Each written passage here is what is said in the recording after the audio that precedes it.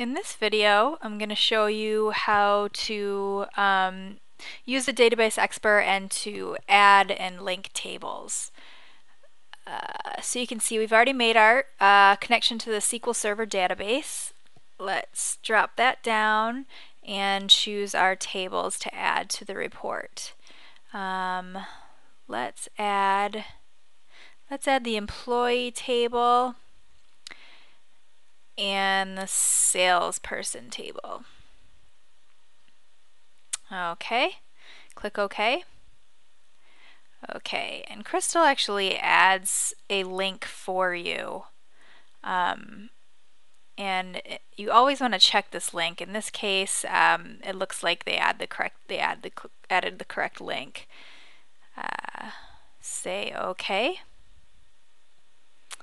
And you can see here over in our Field Explorer that our tables are showing up and our fields are ready to be added to our report.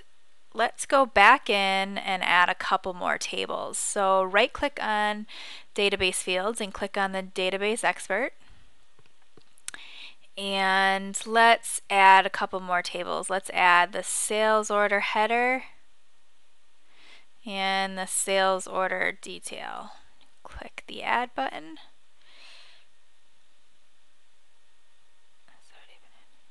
Oops, clicked on the wrong one here. Detail. There we go. Say OK, and then let's see here. I'm going to delete this link to show you how to actually link it.